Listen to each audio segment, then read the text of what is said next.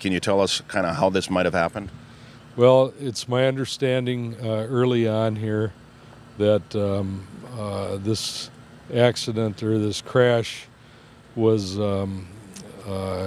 caused by a driver who is unfamiliar with the area, who drove through a stop sign and crashed into a school bus that was driving southbound on Irvin, and drove through. The school bus was driving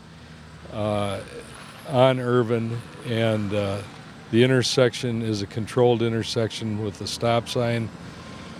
at South Mauve Lake Road, and